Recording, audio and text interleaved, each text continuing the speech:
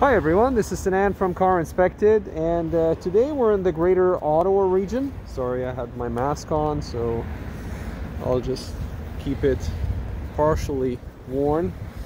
As you can tell, this video is being filmed during the pandemic, so we are in the greater Ottawa region. We're actually on Montreal Road. We're taking a look at this 1979 Corvette. And I'm just walking around, just showing you the overall condition of the vehicle, just the paintwork. It's a little bit dirty, so you can see, like, for example here, like, there is dirt, so it needs to be cleaned off, and small imperfections here and there, as you can see. I mean, this one is a little bit, actually it's not too bad in terms of alignment. Fuel filler.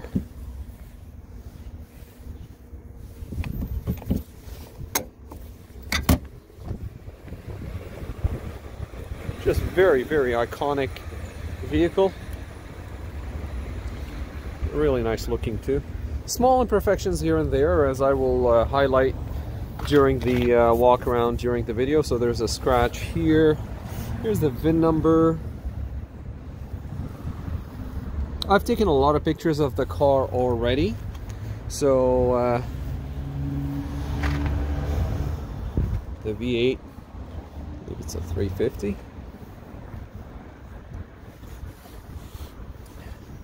I did a coolant freezing temperature, and I checked the clutch on the radiator fan, or the engine fan. So there was an air conditioning installed here, but it's been removed. But the provisions are there. You can see the hoses are partially still there. Here as well. The oil dipstick, when I pulled it out, I'll just show you where it is. So the oil dipstick is right there. When I pulled out to check out for oil, I wasn't able to find any. So, but the engine did start. I did start it. As you can see, it's empty. So it needs to be topped up at least.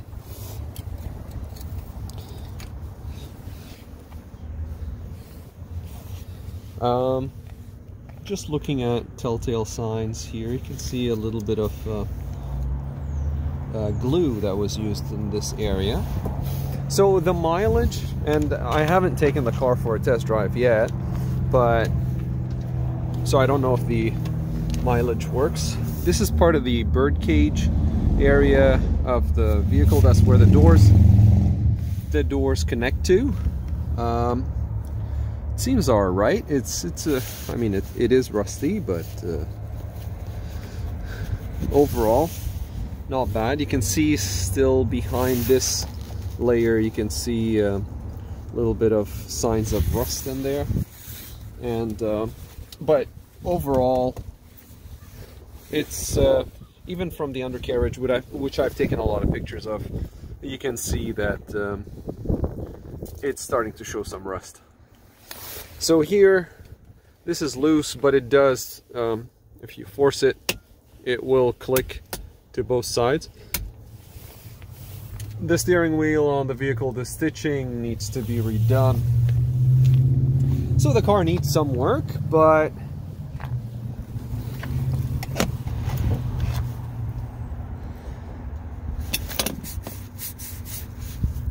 some scratches here.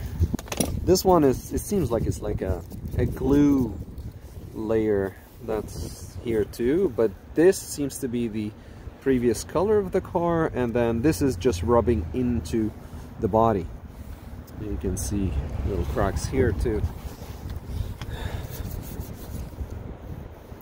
The top looks nice and clean. Maybe redo the rubber on it, and someone needs to redo the trim because it's starting to fade, or maybe it was originally shiny and someone put a layer of black in there.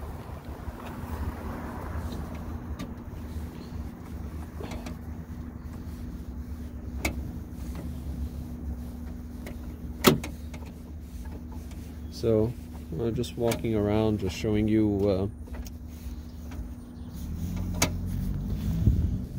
Here you have small cracks to the corner of the window. The tires are in pretty good shape. They're made in 2012, I believe. 2012, 28th week. And then I don't work here. They're inside. Sorry about that. So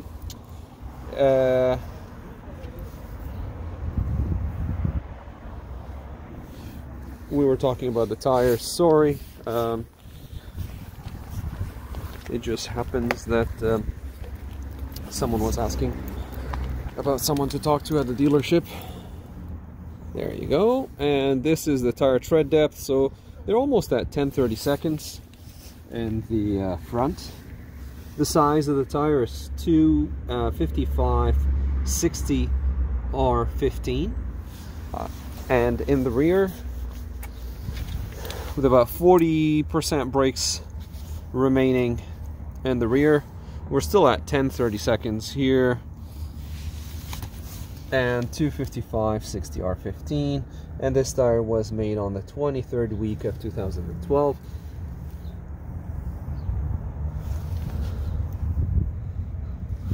I'll bring a flashlight just so we'll have a better.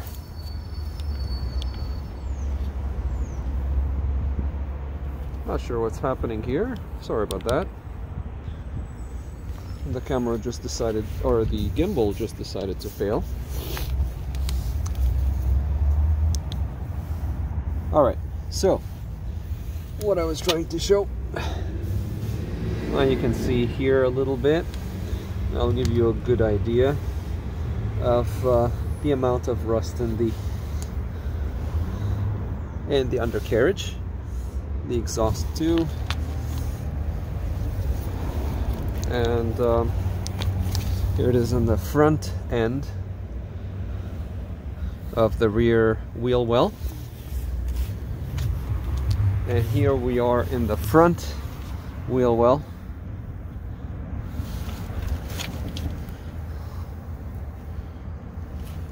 We still haven't looked thoroughly inside, which I will do shortly. It's the engine bay.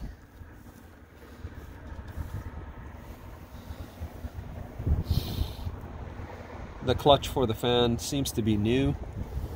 No leaks or anything like that. But you can see the access for, that's where I was able to check the brakes actually.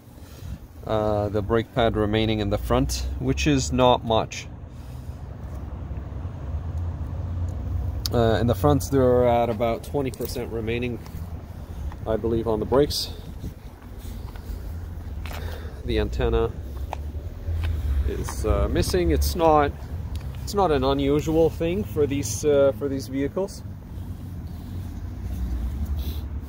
A little crack on the paint there. This is the spare tire that I wanted to show. There you go. That seems to be an old spare tire, or relevant to the era when the car was manufactured. So I'd highly recommend changing the spare. The rubber, you can see if I try to focus on it, you can see some rubber that's rotting right in the center of the image. It seems to be a rear stabilizer of some sort. Exhaust is not bad. The exhaust system is not bad. I actually started the engine before doing the inspection because we had to move it a little bit. You can see little repaint work to this area right here. I'll highlight it. It's right there. So if I was to go and follow this line right there.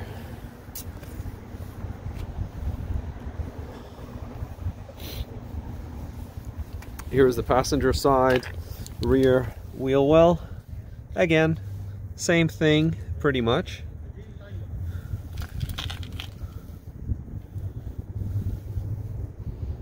Some patches that were added that you can see.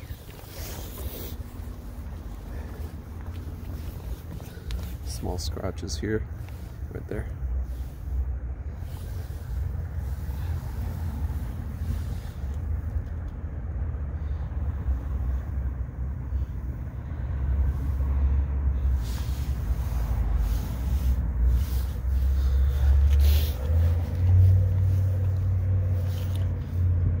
The vacuum lines for the headlights seem to be installed. I need to verify and check, but until now I wasn't able to get 100% confirmation on that yet.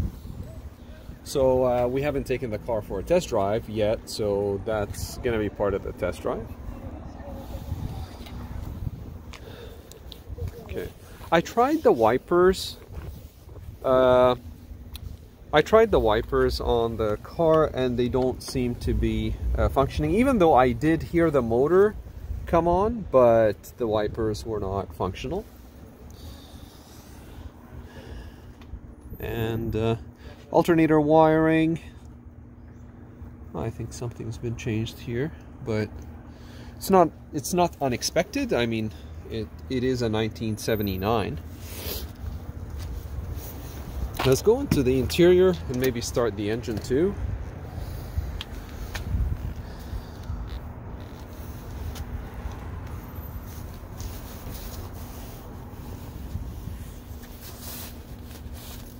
So these are the keys. The circular ones are to open the doors, and the square or rectangular one is to start the ignition and start the engine.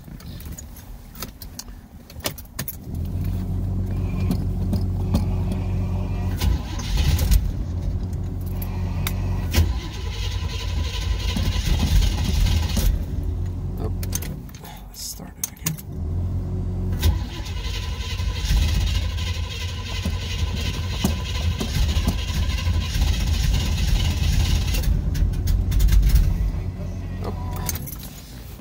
Sure it's in park, put the ignition.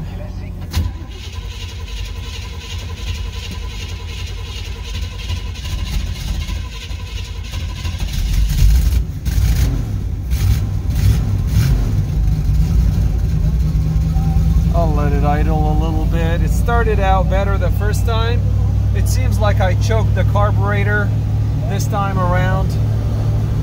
Right now the engine is running nice and smooth, the radio is working, blower fan is working. You can have a reading on the alternator voltage, oil, fuel, temperature, and I'm not sure that the watch is, or the clock is working.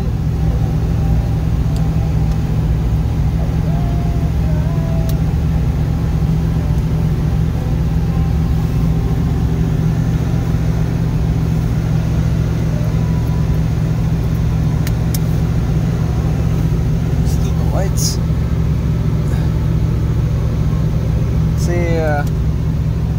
if I try the washer or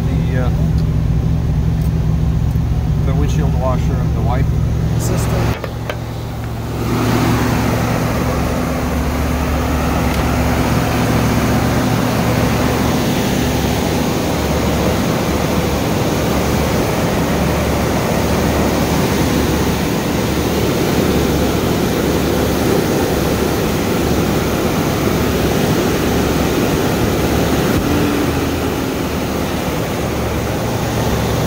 We'll let the idle settle a little bit.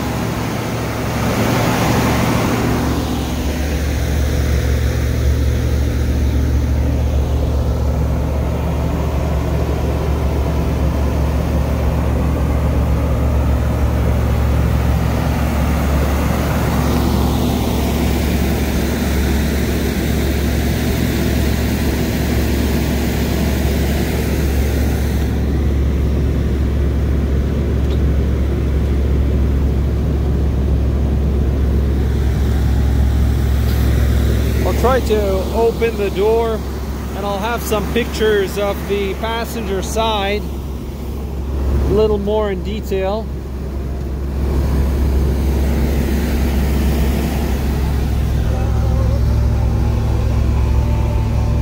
It's the glove compartment. You can see that the paint or the carpets are kind of peeling from the passenger side.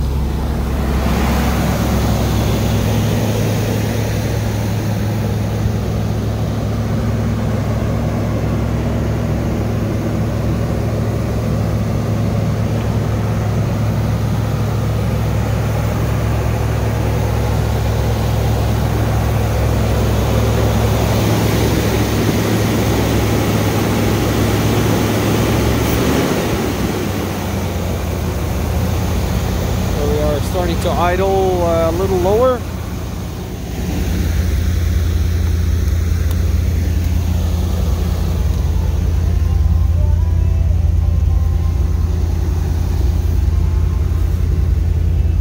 You can see the work that needs to be done overall.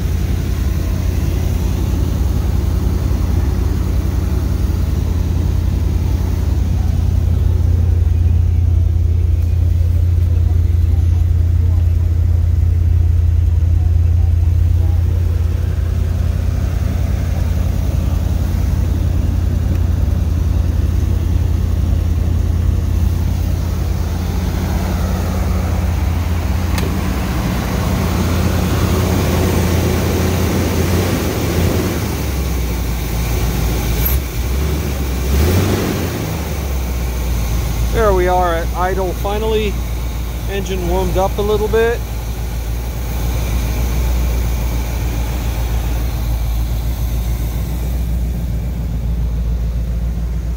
Yeah, so you can see I think the lights are not coming up.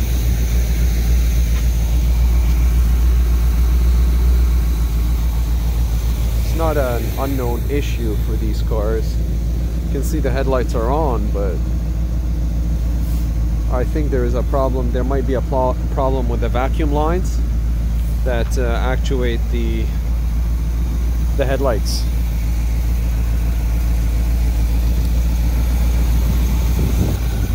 So when I was checking the coolant freezing temperature, I had a little bit of a spillage of coolant here because this hose came off. So I put it back and I cleaned up under. I'm gonna close the hood, which means the picture might be distorted a little bit. Sorry about that. There you go. There you go. Nice and closed, because when I was first taking pictures of the car, I noticed that this was not clipped back on. So it is now. Stone chip here, you can see it.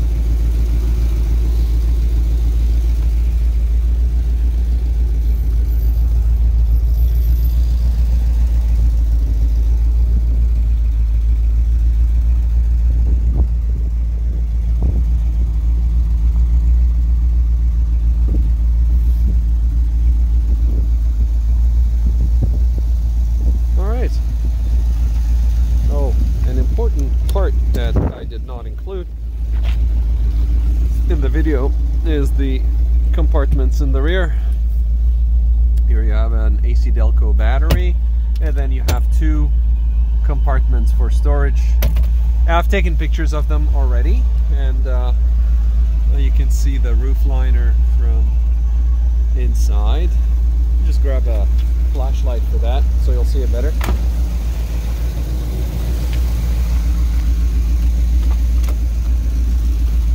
Really like this flashlight. It turns night into day basically. There you go.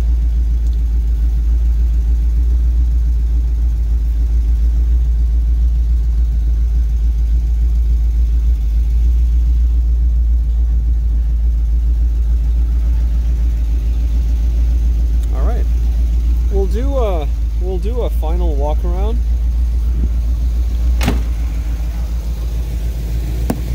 Before we take the car out for a test drive.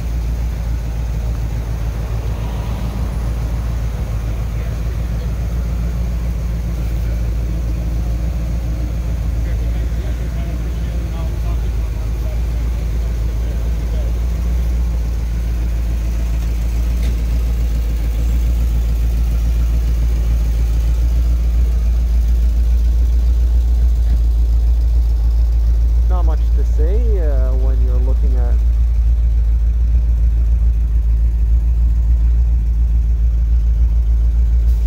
the Corvette.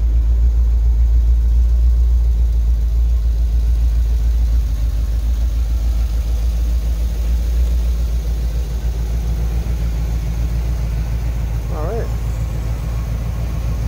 So, as I said, I've taken a lot of pictures of the car already. You'll find it in the description section wherever you're watching this.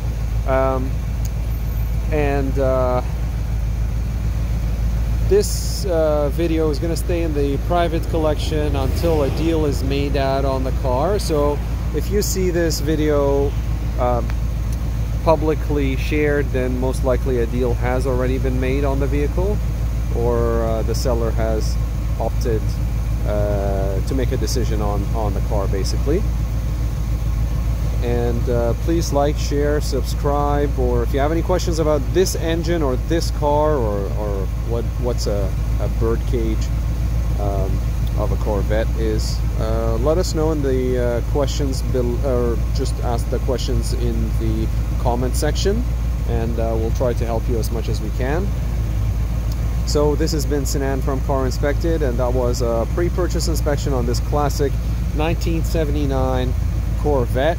And we're in the greater Ottawa region today. Thank you for watching, and we'll see you on the next video.